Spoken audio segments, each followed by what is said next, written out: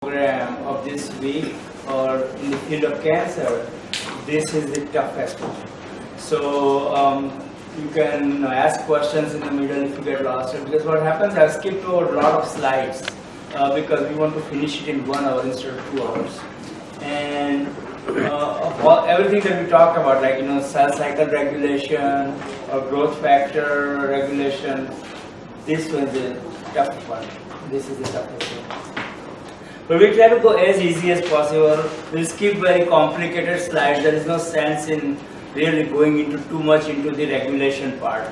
We'll just kind of skip over a few things and try to explain a little bit more as we go along.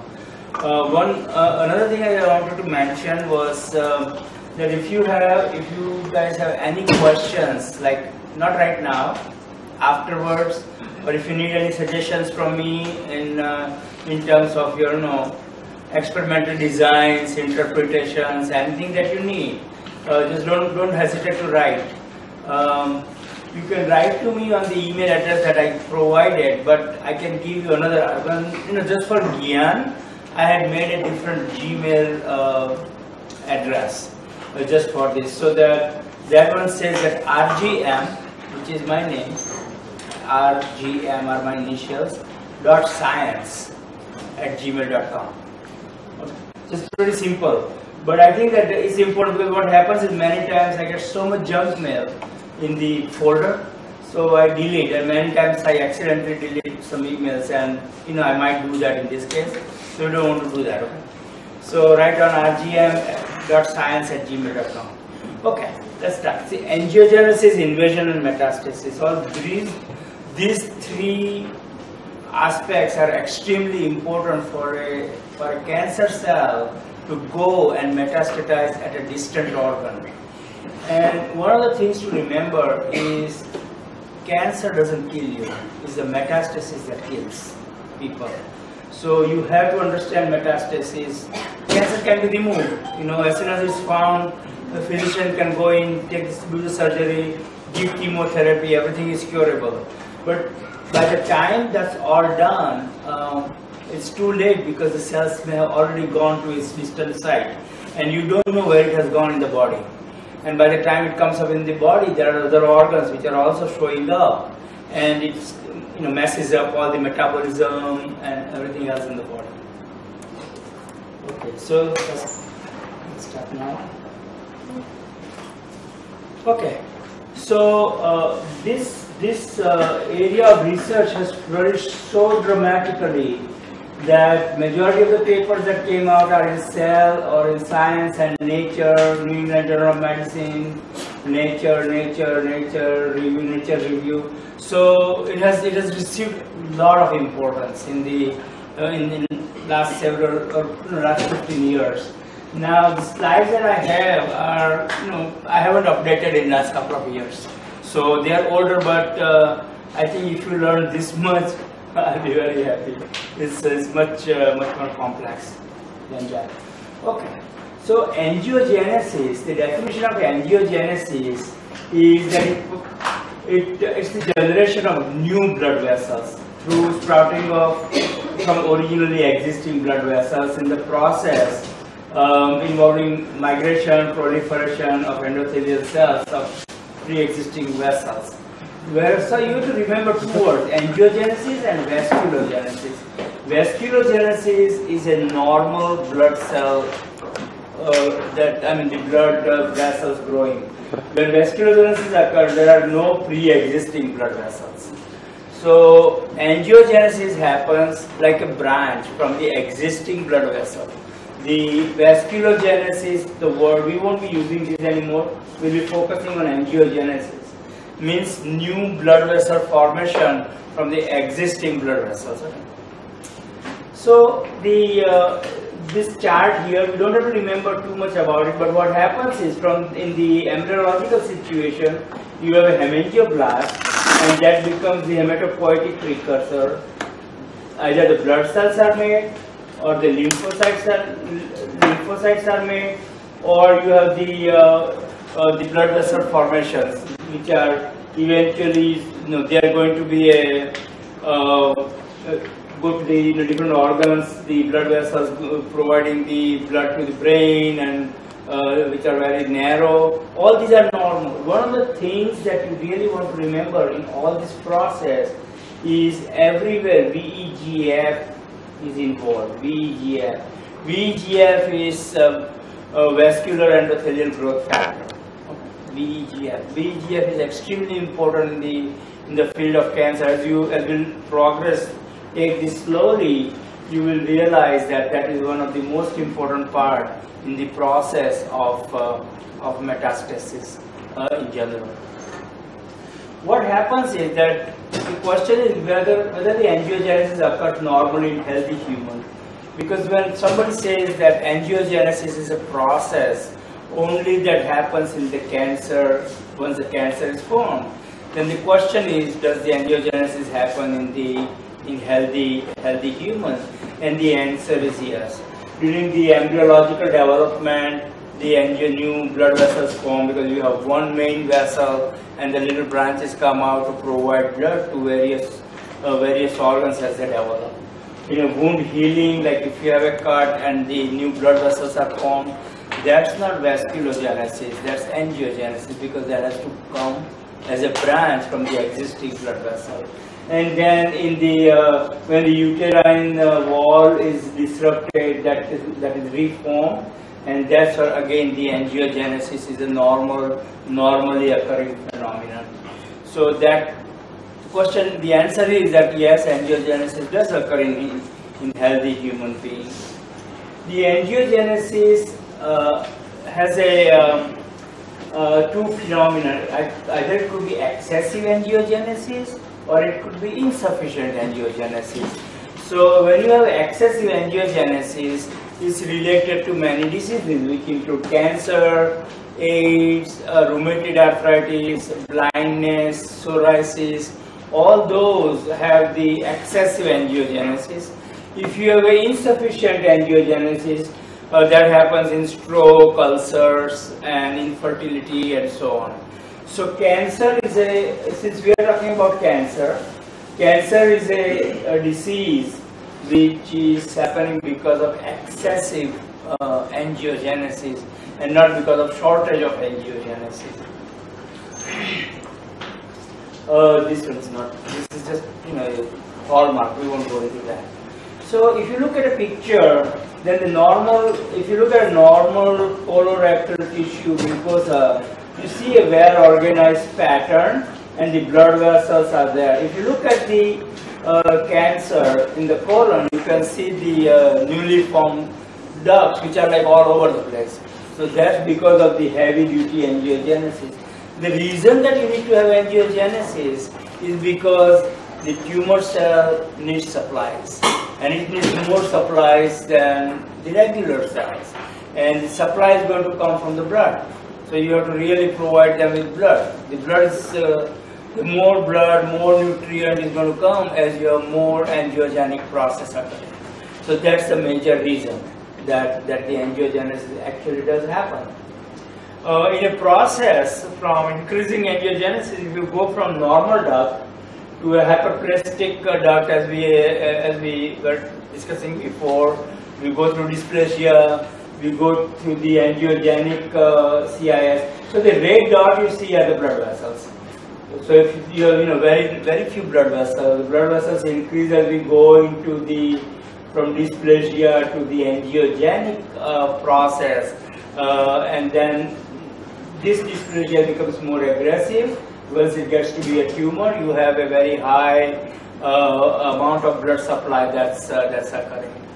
So as the progression occurs from normal to cancer, your angiogenetic process is going to increase, and it doesn't matter which kind of tumor it is, whether it's a breast cancer or it's a cervical cancer or it's a colon cancer.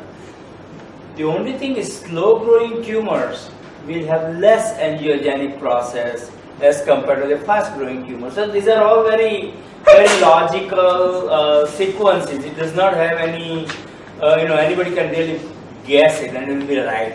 That okay, this tumor is big, it grew big because it had a lot of nutrients, and it got the blood from continuous supply, lots of blood vessels, so it had a lot of angiogenesis, and the other one had little angiogenesis, right? Okay. So what happens is, whether it's critical or not, and then this was taken from one of the reviews. And if you look at the normal avascular tumor, you just have a tumor, you have no blood supply, this tumor is going to be necrotic and die. If you, in a malignant tumor, you have an angiogenic switch. Now angiogenic switch meaning there are growth factors that's going to turn on the angiogenesis process. Okay? So that switch has to be coming from a growth factor.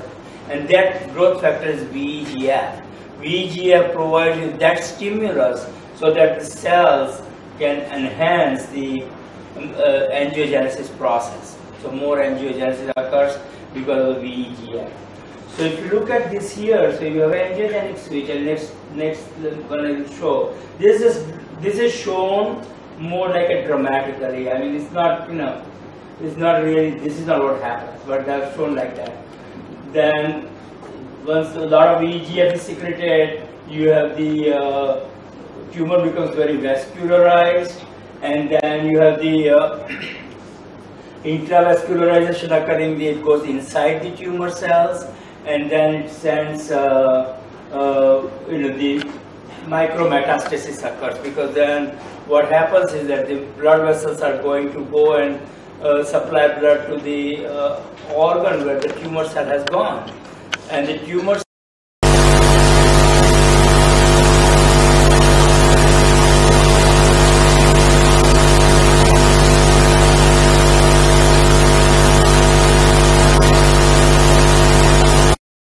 going to form new blood vessel formation in the distant organ, because once it's there, the new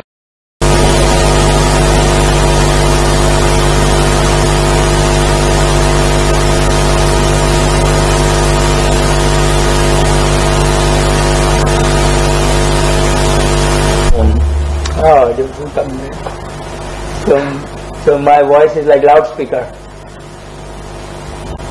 Okay, this is a great big subject. So what I'm going to do today is I'm just going to give you lots of words, lots of definitions, but I won't go into too much detail because we have no time, and I think that detail is going to be the material overload in the brain. It's not going to work. So I was really struggling with what to say and what not to say for this lecture. So you have a hypoxia occurring. Now if you look at a cancer, in the middle of the cancer, you're going to have a necrosis. The necrosis occurs.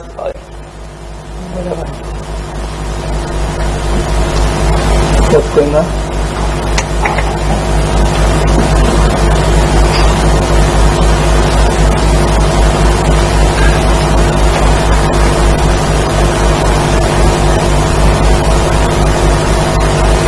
What should we do? Oh, just escape it. Okay, that's good. Yeah. Okay. So what happens is in the middle of the tumor, you always have a necrosis. Like the tumor, the cells are dying. It becomes like a crud. So there is a process called hypoxia. That means there is an oxygen gradient. There is a less oxygen in the center, and outside there is a lot of oxygen. So the oxygen ingredient, that lack of oxygen here, is going to cause the hypoxic condition. And the hypoxia is also dependent on a factor called HIF1 alpha, or a hypoxia induced growth factor. So if you look at the hypoxia, what does hypoxia do? I mean HIF do? It has a normal tissue as well as tumors to survive under hypoxic conditions. So when this factor is produced, it sort of doesn't require oxygen anymore. It will say, okay, they will make the cells survive. And your aim is not to have the cells survive. So you have to have something that people have started making the inhibitors of HIF alpha for the tumors to kill. So it's a negative logic in the mind, right? Because HIF is going to make the cells survive in the absence of oxygen, and you really want to kill the cells in the absence of oxygen. So you have the HIF, you want to get rid of the function of HIF alpha. Okay, and the way so it will work is that I'm not going to go into detail of that, but this is a complex situation where signaling occurs, which connects it with the oxygen into HIF alpha, makes a complex, and is going to have a ubiquitination, meaning it's going to be just getting it degraded. Don't worry about this chart, because this chart is very complex. I'm not going to go into that, because it has a lot of regulation at a genomic level. Okay, so what happens is we will look at the fact as to what factors are involved in the VEGF process. You have many growth factors involved. You have epidermal growth factor involved, FGF, cyclooxygenase, many oncogenes. All these factors working in a coordinate way will make VEGF release. You have a release of VEGF occurring, and that VEGF is going to bind, like any other growth factor when we are talking in a growth factor class, to its surface receptor, and it gets internalized with a phosphorylation, and that's going to go do the signaling downwards into the nuclei to have the angiogenesis occurring. It's going to induce and start making the new blood vessels. So all these things are really regulated by VEGF. That's the most important factor that you have in the process of invasion or metastasis. What's EGF?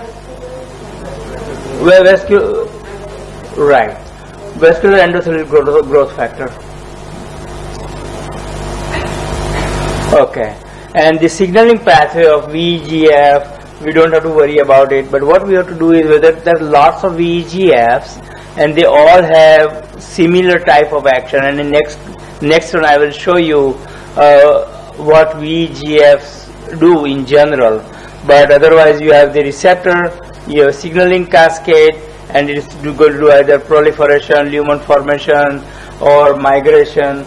And all these migrations, meaning invasion, you have to go to the next cell, you have to go launch to the other distant site, is all regulated by VEGF. So VEGF is the most important growth factor in the process of angiogenesis, invasion, and metastasis. Okay. So question is, some of these I just kind of did recently because I wanted to make sure that I ask a question and then we make a short answer. So it's how do we know that VEGF is critical, right? So if you have a normal vascularization occurring in the body, it's normal vasculature. This is before VEGF inhibition. So there are a lot of drugs that are made that inhibit the VEGF activity. So if you have an anti-VEGF drug some of them are done in vivo. Majority of these studies are done in vivo in the models. And if you have the after VEGF inhibition, you're going to have a less blood vessels as compared to before VEGF. And this experiment can be done. I took that out. There were studies made where you can actually have the animals that either you inject the drug into them and inhibit the angiogenesis, or you could have a knockout animal where angiogenesis doesn't occur, and then you put the tumor cells in the animals, you inject them. The knockout animals will not develop tumor, but your tumor will come in the animals that have the angiogenic process intact, which will tell you that angiogenesis is the essential part for the tumor formation. This is just the number of tumor microenvironment different cells. We're not going to go into that, but it's very important to know that extracellular matrix, which constitutes the basement membrane, which include all the fibers, fibronectin, laminin, collagen, etc., which makes our surface. That's the one which is quite quite crucial in terms of its regulation. And I just want to throw the terms. This really don't. This slide is like out of nowhere, but yeah. Is there an in vitro assay for angiogenesis study? Yes, there is. There are In vitro assays for the angiogenesis inhibition. Now, what happens is that there are models for that, and that specifically induces. It usually is a chick egg model. So you have a chick egg, and then because there are lots of vessels, and those angiogenic process can be inhibited if you put an inhibitor in there, and then you see whether your drug has a. We have a homology with the VGF of avian also. Yes, of course. Our homology. But the thing is that they respond to the drugs. Your regulatory phenomenon of angiogenesis may be different. So if you are looking at the downstream signaling of VEGF in avian system or human will be different. But when you look at the effect of a drug, then it will show you the activity of a VEGF inhibition. Yes. Okay. Now we'll talk about the cell invasion. So angiogenesis part is over, but we'll come back again when we again combine everything together. So invasion, the difference between invasion and metastasis. Invasion is the movement of the cells to the neighboring cell. So, like for example, if a tumor has occurred in the epithelial cell of an organ, say in case breast cancer, in the breast epithelial cells, then the cells will migrate into the neighboring cells, which are like a fat cells, or it could be a in the cells that would constitute like fabric status of the thing. You can in colon it can go to the squamous cells. So the neighboring cell, whatever neighboring cell is there, the movement is going to be called invasion. Yes. So here I go to the samples, patient samples. So there is a core tissue, and then there is a invasion. okay. So what I'm trying to say here is what will be my control, because every time a doctor or surgically operates a tumor tissue, they take away some extra, surgically they remove some Margins, extra those are parts. called margins. Yes. Yeah, margins they remove, right, sir? But in margins there could be a micro invasion, right, sir? So do I, if I have to publish, do I consider margins as control, or I cannot do that? No, the margin.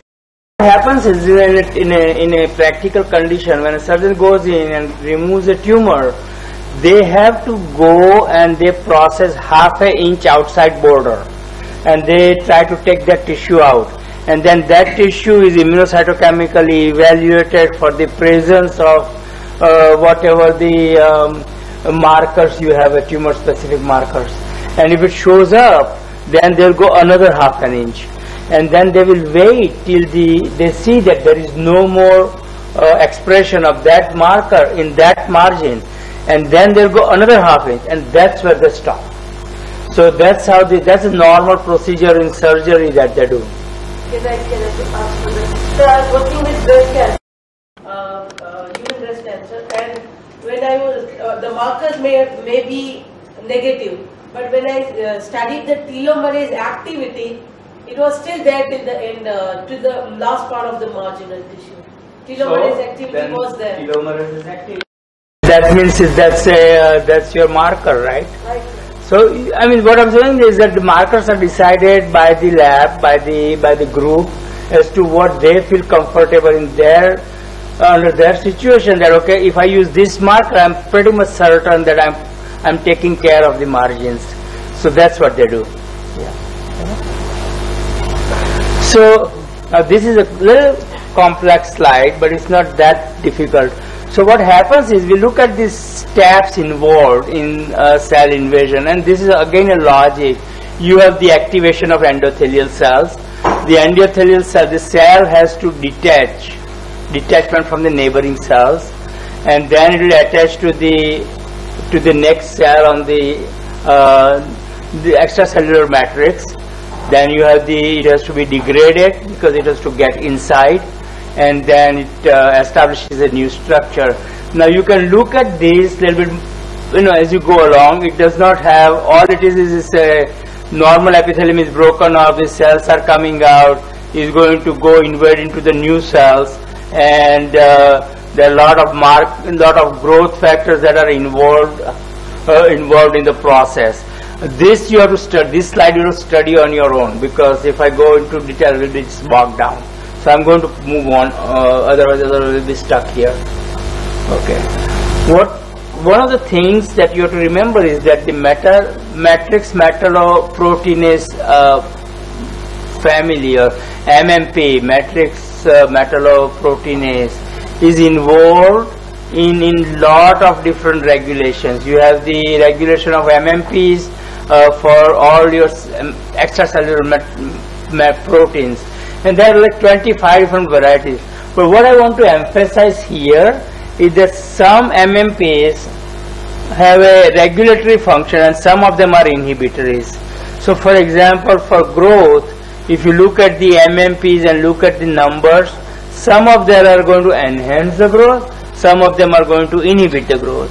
And the reason I put this kind of slide in, and that's true for like angiogenesis, invasion, immunity. The reason I put that in is because the drug companies are going to develop drugs that you want to enhance the inhibition and you want to decrease the enhancement.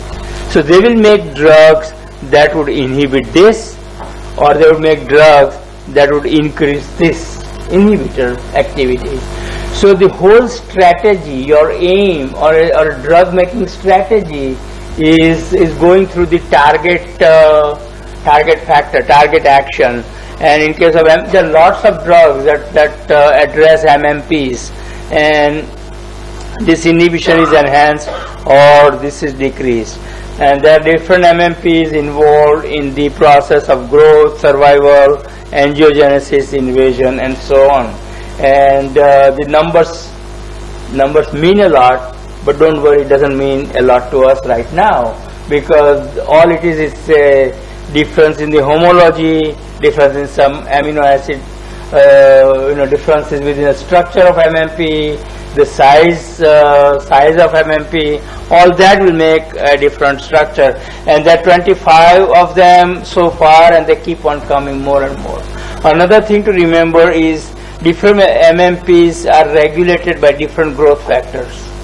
So you can go through that and you can figure out what growth factors are involved in regulating which MMP regulates which growth factor function. So bottom line then in this case is you have a MMPs and there is a balance. You have MMP and TMP, those are the inhibitors. So again the TMP is going to reduce the action, they have to have a balance. MMPs are going to try to enhance the activity. So that works in coordination. So this is just like a cartoon showing you the balance between the two. Okay. Now this is a little bit complicated. So what happens is that a cell, when it has to do invasion, the cell has to move. Cell actually has to move. That this movement is really like mechanical engineering in a way. It's so sophisticated that the cells have this one here, for example, like it has a tip. I want to show it from here. So I can. So when it comes at an angle, I cannot see. Okay. The way to do it is that you have the extension of this laminopodium, and you have a substratum. Now, in case of cultures, it's our culture basement, like the coated cell surface. In the body, it's our when it's this epithelium that's broken up. And what this has, it has a process by which this cell has a tip, or the H group or leading group that moves up, and here it has shown into little bit detail that they have a clutch which kind of makes, just like a car, holds it, moves the cell forward. It has a leading edge which is very different, and all the cells that follow that don't have leading edge. So only the leader, the one that's in the front, has the leading edge. And then when the cell goes and moves in, the second cell that's coming in the back is going to form a leading edge and go into that. And that's all going to be regulated by your regulated by the signaling processes that are occurring in terms of your muscle contraction proteins like actin, myosin, and those are the ones that are involved in the process of progressing this cell into the forward direction. And once the cell goes forward and there is a forward direction, the backward is going to be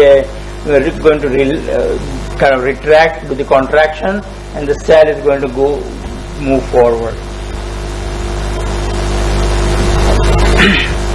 So when this is now making up a bigger picture. So you have this cell, epithelial cells.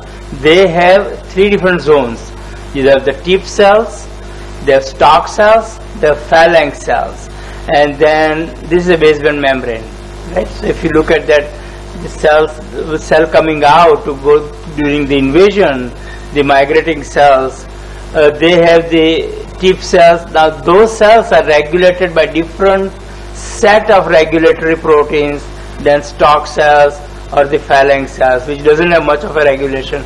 But the tip cells are very important because that is going to design what they have to do to go forward. Okay.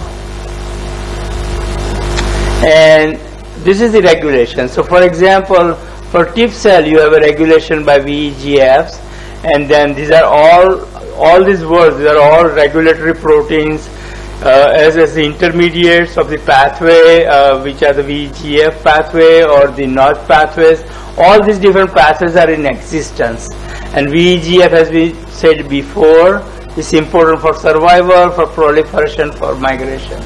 Now the tip cell here is this one here is enhanced and shown how the internal activities occur, how the energy source is going to occur, how the GTB is going to be broken down, where the energy comes from, how the VEGF is going to function, and we really cannot go into that. So that's a little bit of a little faster moving process. But this is important. So if you have a normal mouse, and if you, I think I said that, right? Okay, without the picture, here's the picture. So you have a normal mouse, and you inject the cancer cells in them, and you're going to have a tumor coming after some time. If you have a angiogenesis deficient mutant mouse, you're going to have no cancer. So here the important point to remember is that in I don't know, I'm sure you have in India also, but in United States it's a fashion to have a knockout mouse work. You work on knockouts and for your good paper. So for example, if I'm working on a estrogen receptor function, estrogen receptor alpha function, I'll use a estrogen receptor alpha knockout mouse. So I can show that, okay, I'm saying that function X is because of estrogen, then if estrogen receptor alpha and that function is eliminated in my knockout mouse, then it's a definite proof that function is because of the ER alpha. So there are institutes, and NIH is making the knockout mice or gene overexpressing mice. They make the trick, just diversing from it because this is more important from a general perspective. What happens is you can study the effect of a drug, because all of you are interested in some sort of a drug, on a function by using either a knockout mouse, or you can use a mouse where that gene is overexpressed, so that if it is overexpressed, you're going to have a lot of effect of that. So you can say, okay, That's what's happening. You can also have a target deleted mouse. It means you have, for example, where the ER alpha is not receptor, not the ER alpha receptor is not deleted throughout. It's not a complete knockout mouse, but you have your organ specific knockout. So they can knock out the receptor only in colon, and then you can study. And the third thing that they do is in the you can do it in animals and you can do it in vitro. It's tat-on tat-off system, where they have a gene that they will they'll tag it with a tetracycline dependent responsive element. So it will be turned on when you give tetracycline. So that's and then you have a reaction because that will turn on the gene. So that's called tat on, and then you remove the tetracycline, it's turned off. So what happens is in tat on tat off, you can really figure out whether that gene that you have tagged has an action that you think it does. So you just turn it on and you see. So in our studies yesterday, I showed proliferate the data on the on Pang studies to show the confocal microscopy and with our gene. So those studies were done using a tat-on tat-off system. So so here we have the study that I was just describing it to you. The result of the study I was talking about was the prohibitin. Yesterday the prohibitin studies that we were talking about, somebody in Florida had made a tat-on tat-off system for prohibitin. So we kind of collaborated with them. They sent us the cell line, and then we studied. We just turned on the prohibitin gene, we turned off the prohibitin gene, and you can look at the effect. Okay. So in here, what we are talking about is about the drugs. That the drugs that are in the literature, for example, this one here, thalidomide, that was used before, it's not used now. Now it's more like Avastin and those kind of drugs are used. But what they try to do is that you have a cancer cell and then they try to block, like anti-VEGF antibodies and all these, they are going to block the process here. Some of them are going to block the, so it's all target specific suppression or inhibition of the system. And these are the drugs that have been being developed for the anti-angiogenic processes in the clinical trials for cancer. And some of the ones that are really important are the ones, as I said, that thalidomide or endostatin and angiostatin and things like that. So this, here I summarized. Angiostatin, Avastin I just mentioned, endostatin, and this one. I don't think this is in clinic too much. Avastatin is the most popular one. Okay, now in next 10-15 minutes we'll work on metastasis. So metastasis, the difference between invasion and metastasis is very simple. Everybody knows that metastasis goes to the distant organ and invasion is to the neighboring tissue. And this is just this one is just to show that how the angiogenic, means your cancer cells are going to be taken with the blood or with the lymphatic system into the distant organ, and you have the metastasis occurring in a distant organ. The term of metastasis was used in 1829 or so, and this is just this is not that important. So this is just a history. Introduction of nude mouse was done very early on, 1950, 1969. They developed nude mice. Now, just a couple of sentences about nude mice is these are the mice. They don't have thymus. They are athymic, and so what happens is they have no immunity. So majority, one of the biggest problems in studying cancer or any organ in the normal animals is the immunity, is that the foreign tissue is going to be rejected. So you would have to study human cancer cell growth in the athymic or nude mouse. It's called nude mouse because it has no hair. And do you guys work with nude mice in here? We're going to start, yeah. Okay. All right. Okay.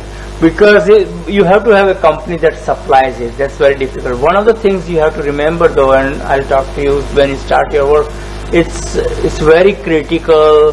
There's some things are very critical. You have to have a double entry. You enter, you close back, you go to the other room. You have to dirty and clean side. You have to have your mask, because what happens is that if you have you sneeze and the mouse will catch will die. So you have to be very careful about protecting the animals, and those animals are pretty expensive. They come over $50 to $60 a piece. So it's a very expensive study. But the nude mouse was developed in those things. These are all different organs where, now I took out this slide but it showed up again. All it's trying to show that the reason that since the slide is in, I can tell you that there is extensive lymphatic system in the body, and the tumors can go the cancer cells can go or progress using blood or also through the lymphatic system. And then you have a huge, very complex lymphatic system here in this picture. We don't need to show this. Okay. This one here is again the same process that I showed in angiogenesis, that you're going to have the epithelial cell that's going to break, go do invasion or do the metastasis, and you're going to have the distant tissue or organ that's going to get the cells launched into that. And here you have the summary of this given, like you have a clonal cell expansion, and then you have the subculture is going to go break the cells open, and it's going to develop the angiogenesis, make the cells grow faster, and launch the tumor there. This all is done using a system which I'll go in next, because I didn't know that this picture was there. So this one is the B16 melanoma. B16 melanoma is a cell line, which is a mouse-derived cell line, but the metastasis occurs very fast, and the melanoma grows very fast. So this slide is shown that the tumors are heterogeneous, and not all cells possess the same characteristic. And to prove the point, what they did is they took the animal with B16 melanoma cells in culture and divided them, made the clones. So there are many clones, and then you inject the animals with cells from different clones. Then some have metastasis, some have fewer metastasis, and some have no metastasis. So that says that the tumor, when you see, like in the cell culture, when we have a monolayer cell culture, MCF7 cells or B16, it's all same cell. So one cell does the trick. In case of tumor, it's very heterogeneous. And so for example, that's one of the reasons that therapies fail. So you have a mixture of cells in a tumor, you have a really good targeted therapy. You give the therapy to the patient, the tumor will start regressing, but then you have provided the advantage for the cells that are not responding, because those cells say that, okay, now I have more space to grow, so now you have a resistant cells that are going to grow like crazy, and that keeps on happening. While doing that, more mutations occur within the cell, and it forms different clones of cells. In cell culture also that happens. For example, if you introduce a gene into your monolayer cell culture, and then you start taking the clones, the expression of that particular gene in various clones that you've selected is different. It's not going to be the same. Some will have very high, some will not have any. And then you select the clone that has very high, and then you dilute it out and start out again with 1 or 2 cells by just dilution, and then let them grow. And then you have then you can make a cell line out of that. So we will not read all this.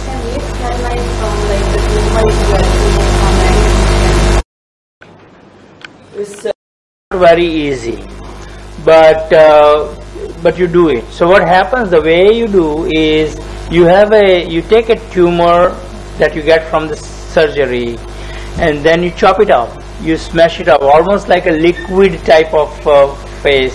You put it in culture, and then overnight some cells you can see them breaking out, and then you start removing the rest of it, and then let them grow. And you do it in the serum, little bit heavier serum, like use like more like 10% of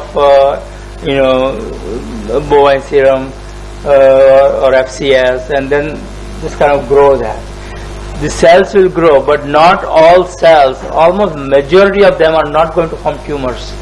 Majority of the cancer cells that you make a cell line out of, you try to inject them back into the animals, they don't form tumors. Very few do. Now, when it's sort of a misnomer, because if you look at the cell lines commercially available, and all commercially available cell lines, they sort of form tumors. So general thinking is that, okay, you make a cell line from some patient, and you form a tumor, and you study characterized it, and your odds of getting tumors from those cells is very little, that they may not form tumors. They all form, yes, but see, they are.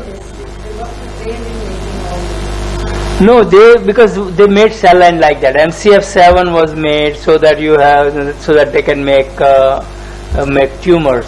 Now, what happens in MCF7? Majority of people who work on breast cancer work on MCF7 cells.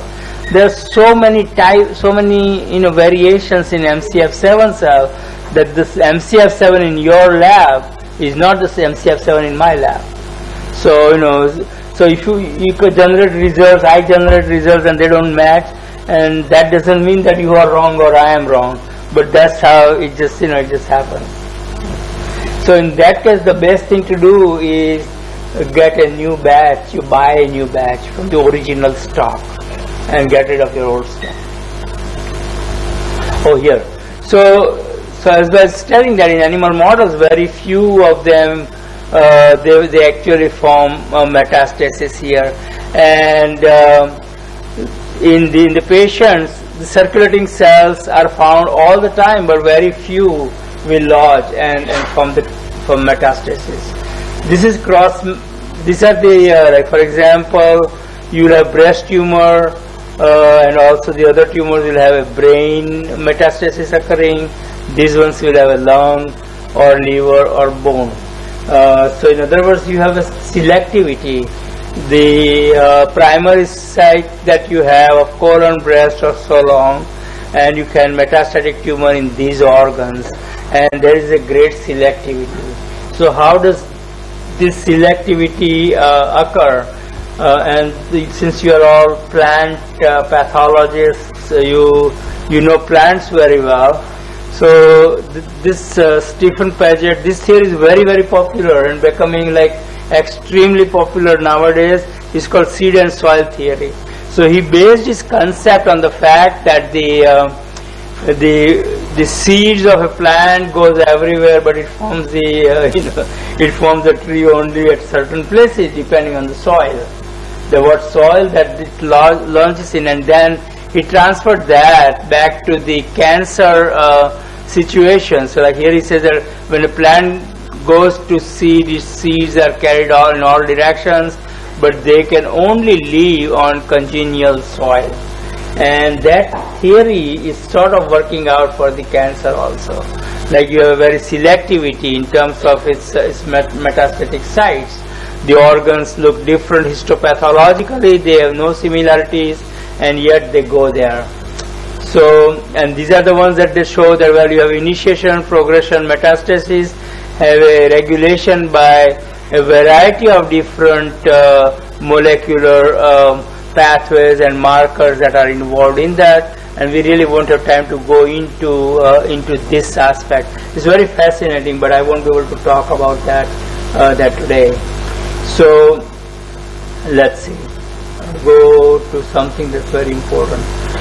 The niche cells. So the pre-metastatic niche. So what happens is that the most fascinating thing, which is like a science fiction, is that when you have a primary tumor and it's going to start having the cells coming out and going to go to metastasis,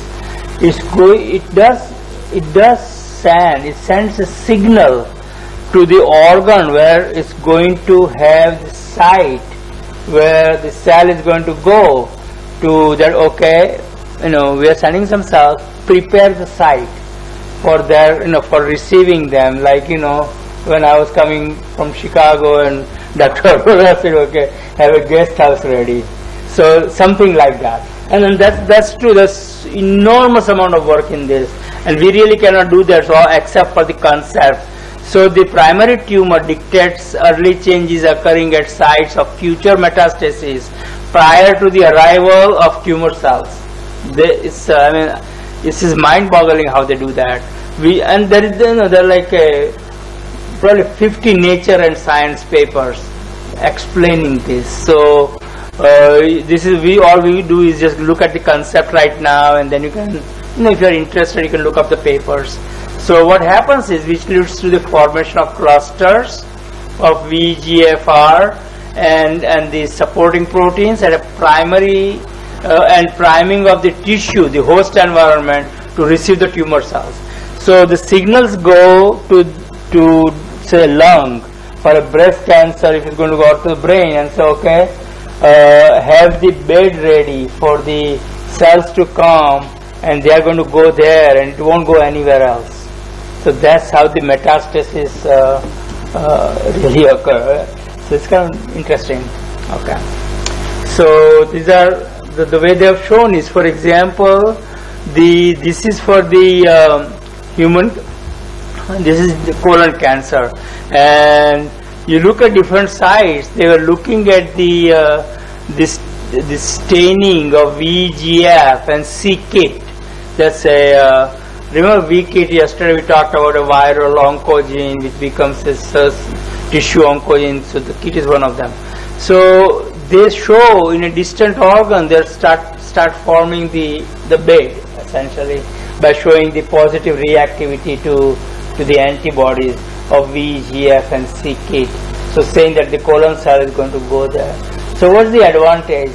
The advantage would be that which you cannot do, but like for example, if there is a tumor and if you take the samples, maybe you get lucky that you might see a staining of some sort in the distant metastatic site, but it's not done usually because it's too expensive, and how many biopsies are you going to take?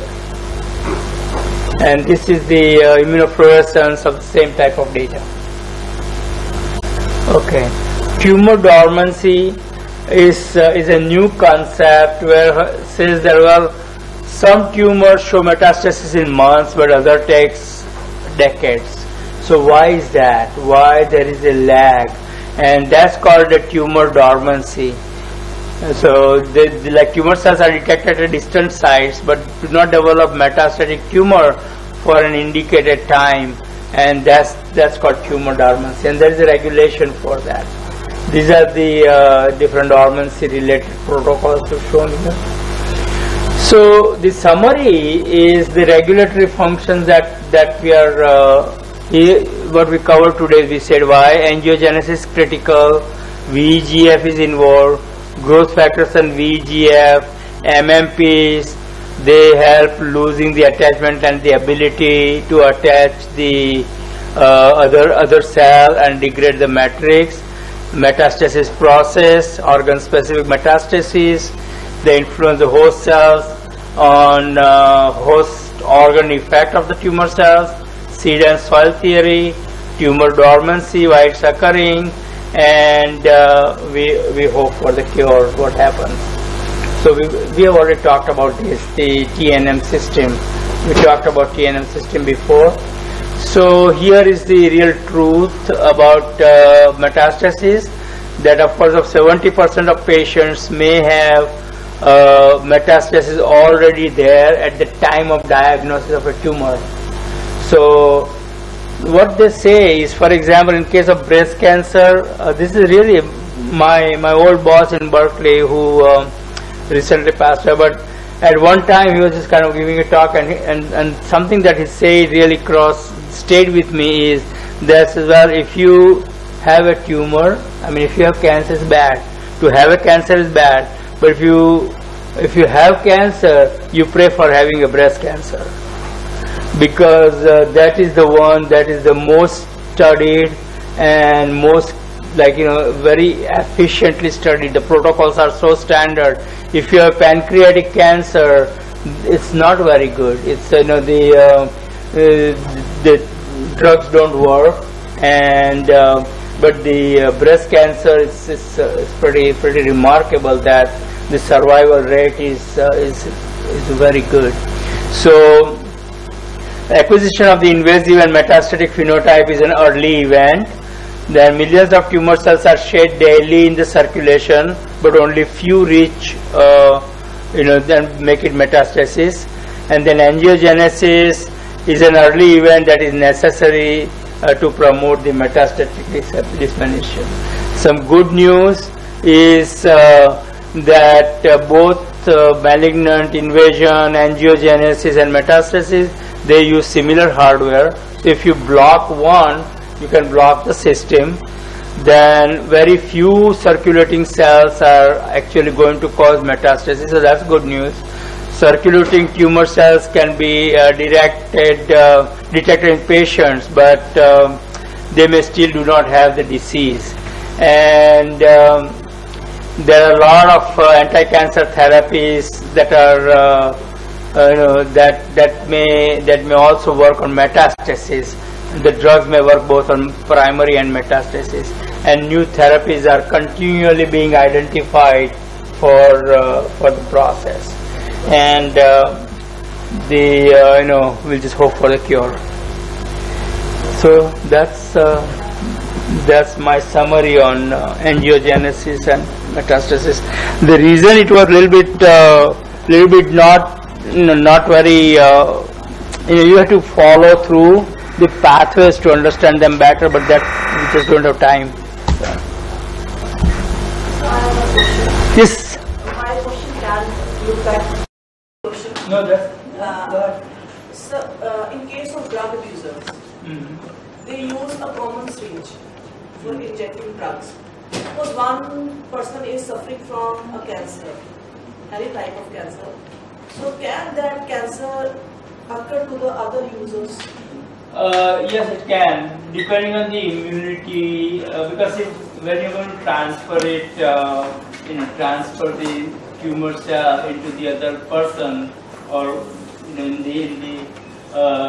through the needle or whatever you're saying, then the chance of that cell to really form a tumor is limited by the number of cells that are going to be there, which will be very, very few.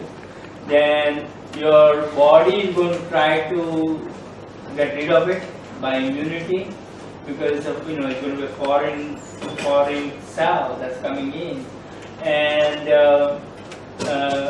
but if the guy is not very lucky, that can then it may form a tumor. But the chances are very less. But in theory, yes, it can. But it is not communicable. No, but what you are talking about is the injection. Actually, sir, like a aid which means transferred with the syringe user, the drug abuser uses same syringe for injecting drugs. So, man is asking like that: if the cancer patient is using the drug and the other person is using the same injection for means. So so it depends on whether the not the cancer patient, but whether the person's cancer cells are in that drug. See, okay. Drugs are in syringe, in needle. Yeah, but see, for example, if a person, let's look at it like this. Like for example, a person has a breast cancer in very early stage or very, now you're giving the syringe, you're injecting the drug. At that time, what's the chance that you're going to have this blood, the cancer cells in circulation at that stage in that moment, right? And then it will also be kind of contaminated with the syringe. If you had cancer cells that come into the syringe at that time, well, of course, then if you use that one, it will go into the other person and it can form cancer. But otherwise, chances are less. But sir, as I have seen this line, you are injecting the cancer cell line into the skin of mouse or whatever way you inject. Still, you are injecting the cancer cell lines into the mouse, and then you see the development of that cancer. So it I'm means injecting 5 million cells. Okay. For getting that tumor, you have to inject 5. If this is slow growing, it's 5 million cells. If it's a fast growing tumor, it's a million cells. Now, what's the chance, right? For a drug user, after you inject it, and you're not really taking anything back. So all it is a contaminated needle that has a point into a cancer patient to have a million cells in there. Almost impossible. It cannot even happen. You'll be lucky to have 5 cells, 10 cells, right? And those cells are not going to cause. It can maybe 20 years from now, if those cells are very aggressive and gets at the proper place and gets at the right target and all that. But that's sort of not going to happen. But in theory it can. That's what I'm saying. Sir, as there is excessive angiogenesis in cancer and autoimmune disorders, are the initial symptoms the same in both the cases? Well, the autoimmune disease like AIDS, as I was telling the other day, like you have Kaposi sarcoma and some of the cancers that come, the patients with the AIDS patients, they usually are very, they have those. Now, whether the symptoms of having a disease are the same, that I don't know. I really don't know what. I know something about the AIDS, but my knowledge is no better than anybody else on the street. So it's like I really don't know. The symptoms, I really don't know what the symptomology is. But the patient, the AIDS patients do get the cancer. They are like Kaposi sarcoma is a true example because that's that is very well correlated in the literature for many papers. Yes. So if you permit me, I'll add something to it. This DNA intravasation, extravasation. Okay. I want to add something. Tata Memorial Cancer Center in 2016, while celebrating its 75th anniversary, they presented a series of posters and lectures talking about circulating DNA in cancer. So we are talking about shading cells into the blood vessels and then going out of the blood vessel into a tissue. But they started talking about circulating DNA, and this has become a huge concept as of today, and they are claiming that this particular phenomena process is causing relapses and metastasis at a go. And that's true. This concept is not really new. That was in 70s, in 79, 1980. There were labs, not my lab, but in our institute, there was a guy who formed his own company, and he was measuring circular DNAs in the patients. He was getting samples and measuring it and correlating it with the tumors and the metastatic potentials, and trying to get papers and were hard to get it published. Now with molecular biology known so well, that's becoming more, as you said, it's becoming more, coming more into the light. But the concept is Concept would have been conceived long now. So can mosquitoes also transfer cancer cells from one person to another? I have absolutely no idea. Because they also prick the skin and get It's the the blood. skin, but the cancer cell is not on the skin, right?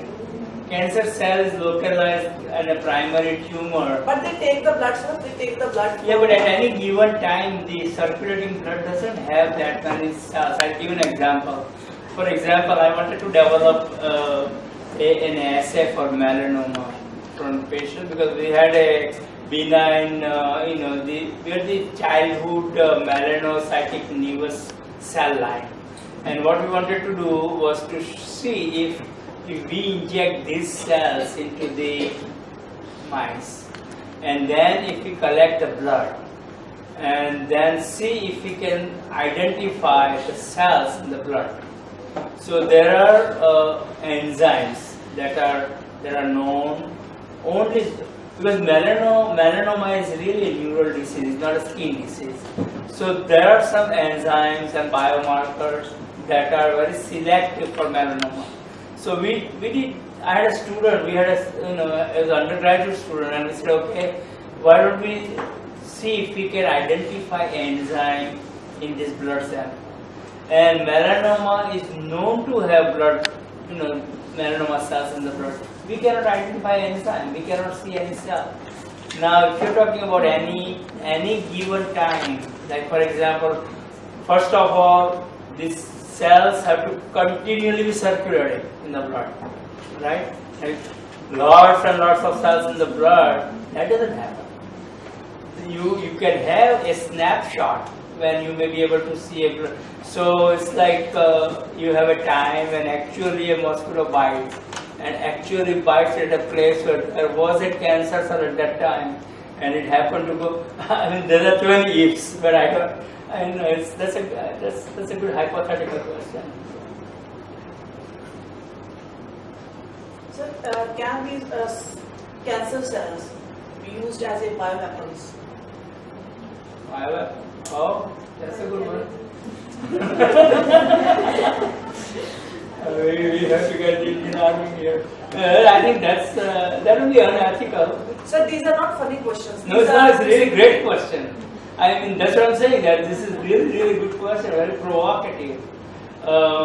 And see, for example, what happened to Assad when he was trying to do the chemical weapons, which are bio weapons in the people and killing his own people.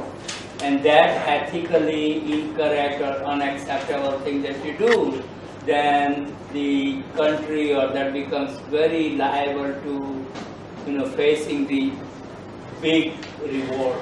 So if you really do a bio weaponization, say, so you don't have to go to cancer. You can spread a lot of diseases by which are known that are communicable to plague. Why don't we just kind of go ahead and have the plague, in the population, and or have the tuberculosis. That's not. That's a little bit. This is not going to happen. I mean, at least in my lifetime. Maybe you guys, you're very young. जैसे आजकल क्या है कि countries के मतलब लोग निकाल रहे हैं अपनी अपनी कंट्रीज. अभी आपको पता ही है जो रोहिंग्या मुस्लिम्स वगैरह है, तो ऐसे हो सकता है कि इन फ्यूचर जब वो कंट्री से निकाले बंदे कोई भी किसी भी मतलब कम्युनिटी के, तो वो इंजेक्शन लगा फुल डोज में और वो भेज दें ताकि वो बाद में सर्वाइव ना करें. मतलब time. Yeah, so that's a critical question. Can I answer? Yes. Every day in our body we develop cancer like cells, and our immunity kills them. Yes. Right? So normally we are all developing cancer per day, mutations in cells, and we are all killing it because of our immunity. Now someone is going to inject, maybe the immunity is good enough, the person is going to survive. I give you one example. This is really very I mean, it's a funny example, but it's not so funny as you say. We had a colleague at our institute. His name was Christoph. He is from Russia, and he later became faculty. He came as a postdoc, older person, MD, PhD, pretty bright. So what he did is he took the MCF7 cells, right, and he injected himself. He did. And then he started taking the pictures, like, it's become red, he started taking the picture, and he wanted to show the same thing as you're saying, that when you inject the cells, it does not do tumors. And then he wrote an abstract for AACR, American Association of Cancer. They rejected the abstract. He said it's unethical, you cannot do a study like that. But he had that, his office was next door, I know. So, people do funny things. Yes. He developed cancer? No. He's 80-year-old and still kicking. Okay. Thank you very much. Yes. As the angiogenesis. And our blood vessel system is different and lymphatic system is different, which is taking away all the waste liquids from spaces and others and collecting it and returning back into the blood. Right. So in angiogenesis, and do the lymphatic system also go side by side or something? No, yeah, it will. Like, in other words, what happens is the angiogenesis process by itself is just making a web, right? And there the lymph is not coming in picture, but the lymph comes in picture when you have the lymphatic system, and they sort of interact with each other. In other words, when the cancer cells gets back into the former tumor and there are lymph nodes around there, so it's going to go into that. But the angiogenesis process by itself doesn't really directly go into the lymph. So, for example, say you have lots of blood vessels which are surrounding the tumor. So now it will have maybe the cancer cells are going to get into that to go to the distant organ, right? But there the lymph system won't come. Once it goes to that other organ, you will start having you will start having the lymphs reacting and becoming big and the lymph nodes are enlarged. Yeah. At that time, the lymphatic system. That's when the lymphatic system kicks in.